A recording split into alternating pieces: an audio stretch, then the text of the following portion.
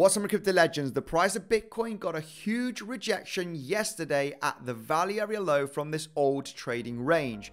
We can see this massive rejection getting back beneath the lower high resistance trend line, not giving confidence that this is a successful breakout. Today we also had a flash crash here based on bad news from the hardware wallet Ledger.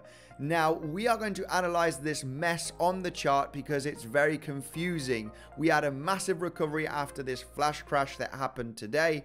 Now what is the technical levels that we need to be paying attention in the next coming hours and days, guys, for possibly continuation to the upside, or if we break this level we are likely to get another heavy drop, and I'll explain why, because it has been respected very well today, guys. We're also talking about the halving dates, also something very interesting that Kevin Svensson mentioned on Twitter today, which is very interesting, and I want to talk about that, bringing a massive year in 2024, which is likely going to be bullish for the markets. So make sure to stay tuned.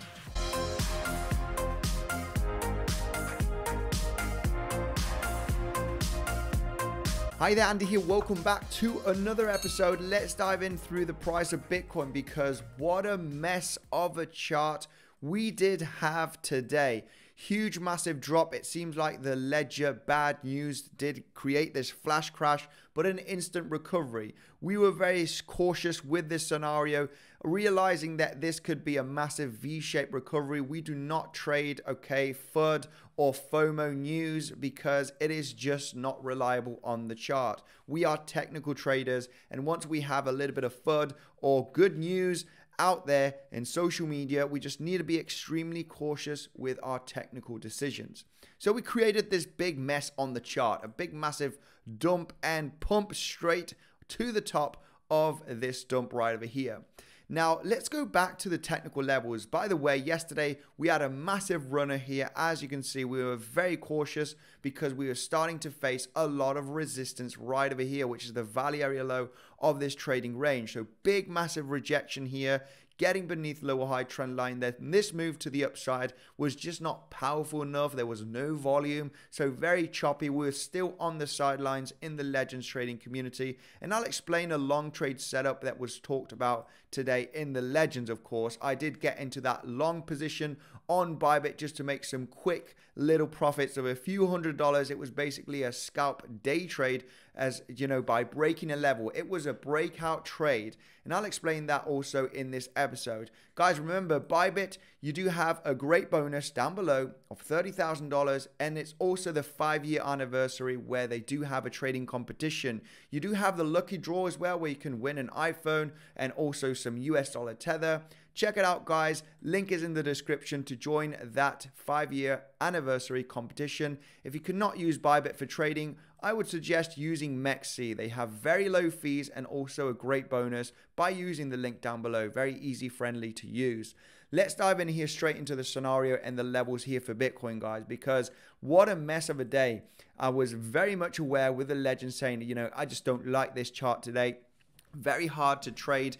We stay away based on, you know, these massive dumps right over here. I was very likely this was going to be a V-shaped recovery, because based on these FUD news coming out, people get scared suddenly and, you know, create massive sell orders, and then obviously it is instantly straight bought back up.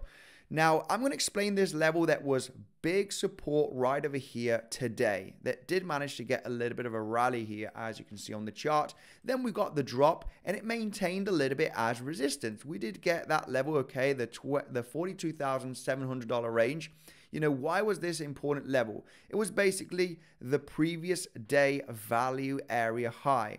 And of course, losing this level was going to be, you know, something to pay attention, as, you know, it might go to much lower levels. However, this flash crash and instant bounce was no business for me to get into any type of trade. Of course, we could have speculated in a quick short position and be very defensive, realizing that we could have that massive move to the upside. But let me explain you right away why I entered into a FOMO long breakout trade, which was just really obvious that this was going to happen, and that was based on, you know, getting back above here the previous day value area low and this level that has been massive support and resistance just today.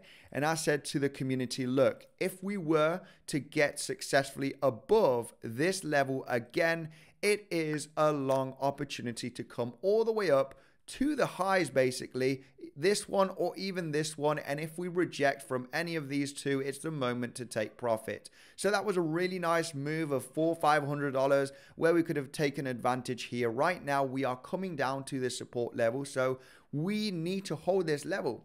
This could potentially get a pretty nice bounce here in the next coming hours, because it is basically the lower high resistance trend line. We got an instant recovery from this drop. Okay, so we can see that we did not manage to hold here as support. This was a big massive fake out, guys. We do fake out from the chart sometimes. We can see that massive wick here just hitting the value area low and getting back beneath the zone here, and you're just having this volatility based on the bad news that we had today.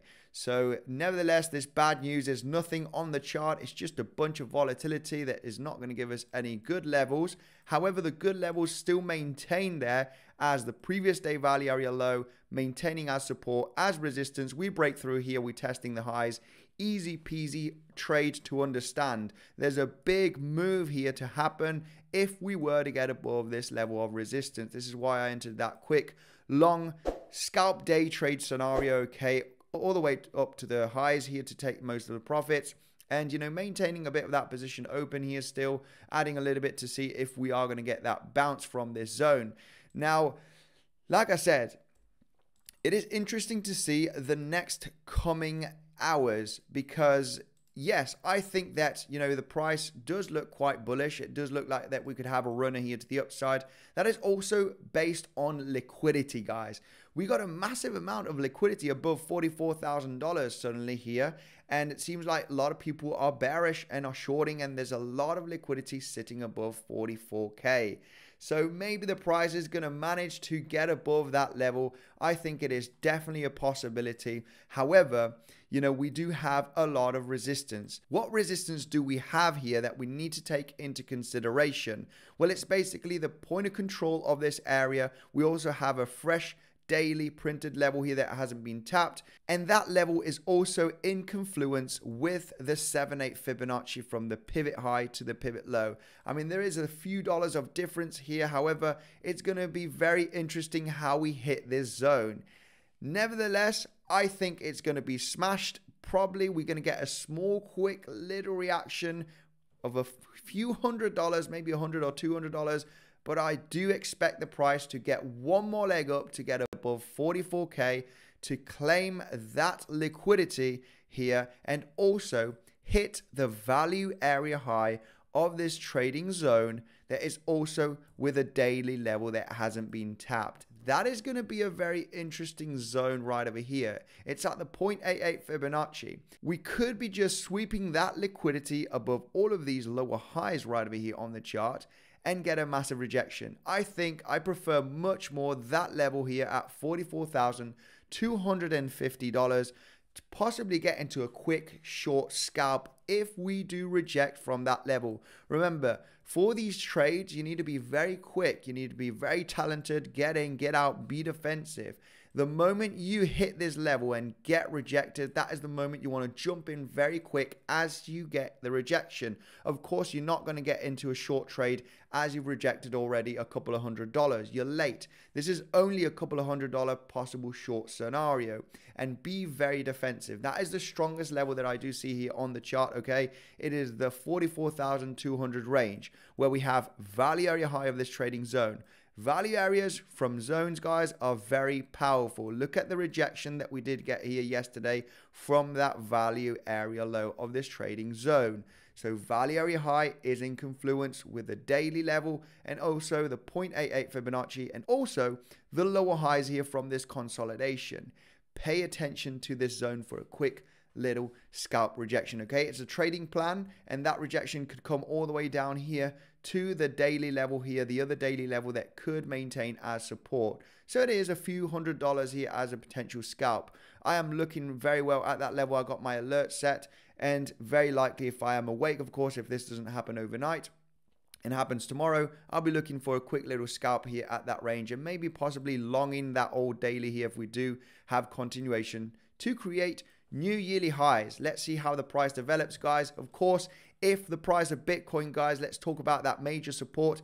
If we lose previous day value area low, get back beneath this lower high resistance trend line. Sorry about this massive volatility. This is just a mess in the chart based on the news. But if we start losing these technical levels, it will not be looking good for Bitcoin, guys. I am going to say that if we start losing here, this level, okay, previous day value area low at 42,700 with some significant volume kicking in, I think the price will likely come down to the low $40,000 range, okay? So pay attention here. If we start breaking down with high volume, I would expect the price to get continuation to the downside. So there could be some good short day trade scenarios on the retracement here, managing risk, of course, with your stop loss above the previous day value area high, managing that risk. But overall, this could be a significant large move to the downside, okay? We are technical traders. We can not only be bullish or bearish, guys. We trade based on levels. Let's dive in right away here on the higher time frame, because this is very interesting. These vertical lines is when the halving event happens, and every single time after the halving we enter a huge massive bull run. We can see here 2012, after November 2012, massive bull run. After June 2016, there's the other halving right over here in 2020. We have the one here in April of 2024. Very likely to get that bullish momentum. I want to talk about something very interesting that Kevin Svensson talked about here on Twitter. And, basically the election year, shout out to him, by the way, great content here on Twitter that he provides. Basically what he's talking about is that the election year, I've never noticed this, is the same year of the halving, slightly after the halving, okay? And we can see usually election years are very bullish for the market because, basically the president wants, the economy to do well, and they want more votes, and they want to print liquidity into the market. Of course, bringing, the economy stronger, and the economy needs money, it needs printed money, so infinite growth, so the economy works. And that what usually happens on every election year, which is every 4 years. And funny enough, it is also the same years as the Bitcoin halving, right? 2012, 2016, 2020. We also have one in 2024. So bringing that election year, you can see the stock market after an election year, okay, during that election year also, and after election year, it is quite bullish. I would expect the S&P, the general markets to be extremely bullish as well, as it is an election year. And also Bitcoin and crypto to be bullish after 2024. Of course, be cautious. There could be those pullbacks during the halving, or just slightly before the halving, or just slightly after the halving, okay? Maybe January, February. It's going to be some interesting months. However, let me just quickly explain here how we are looking more similar than not the previous cycle, but more the cycle here from 2016, okay, to 2017. Why is that? Well, basically the momentum that we are gaining here into the halving. And I just want to talk about if the price were to get a pullback, because, the price has been extremely bullish for the last few weeks, okay? And not having a big major pullback. If we do take a look at the previous cycles or any charts, guys, when we do get those pullbacks, okay, that we have certain resistance levels that turn into support. And we can see that we are following something very similar from the cycle here from 2015, 2016. Now, if we were to get a pullback, guys, the level that I would be buying Bitcoin quite aggressively would be that $30,000 to $32,000 range. It is basically highs that usually turn into resistance. This was also back in November, December, where the price was continuing to pump here very aggressively. and got a big bounce, okay? It did get a massive corrective move to that level here and then continued to the upside here, entering into the halving. So if we were to get that corrective move in the coming weeks, you know, getting close to the halving, I would say that we are very likely to hold $30,000 as support, and that would be the moment that I would start dollar cost averaging into Bitcoin very aggressively again, because we're likely to hold. However, if it doesn't hold and we move to lower levels, just imagine that, well, we just have to buy some more cheap Bitcoin, guys. Not much more to be said. I think 2024 will likely be bullish during the year. Maybe Q1 is going to be a bit bumpy because we don't know what's going to happen. But overall, halving is in April. We have the election year, likely to be bullish during the 2024 year, guys, in my personal opinion. So everything points out that it should be good, but it could be a bumpy ride entering into 2024. Not much more to be said, guys. Thank you very much for joining, and I'll see you in the next one.